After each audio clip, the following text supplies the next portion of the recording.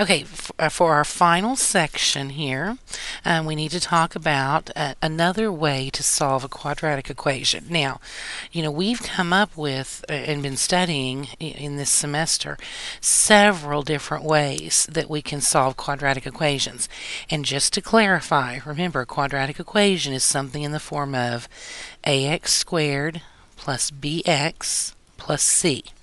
Some number in front of the squared variable, some number with just the plain variable, and then a constant. Now, any one of those numbers could be a 1. This last number could be a 0 even. But whenever we see quadratics, we see things like, 2x squared plus 5x minus 4, something like that. Anything that's in that form that has the highest power of x, something squared. That's what we're talking about when we say quadratic. Okay, so now we talked a lot and had almost an entire chapter on factoring.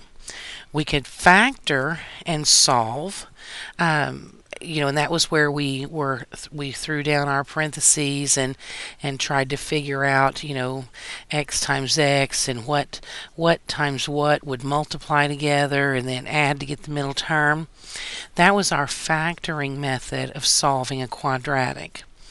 Now, in the last section, we also talked about completing the square, which is another avenue that you can use to solve these quadratics, anything in that form. Now we're going to talk about another way, and this is called the quadratic formula, and this is what it looks like. Now, the nice thing about the quadratic formula is that it doesn't matter whether you can factor it or not, you can still use the quadratic formula. It doesn't matter whether, it's got fractions or decimals or, all kinds of weird things. Sometimes things are much more difficult to look at factoring wise, because maybe fractions, decimals, maybe numbers that maybe it won't factor at all. The quadratic formula will always work, though, no matter what, when you're solving a quadratic.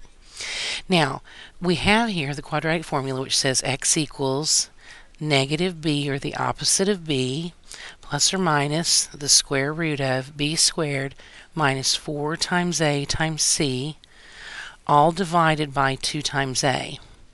Now, where we're going to get these numbers, don't forget, our quadratic is in the form of ax squared plus bx plus c. So I think that the best thing to do when you're given a quadratic is to just list out a equals, b equals, and c equals, meaning these numbers that are in front of your variables and then your constant term.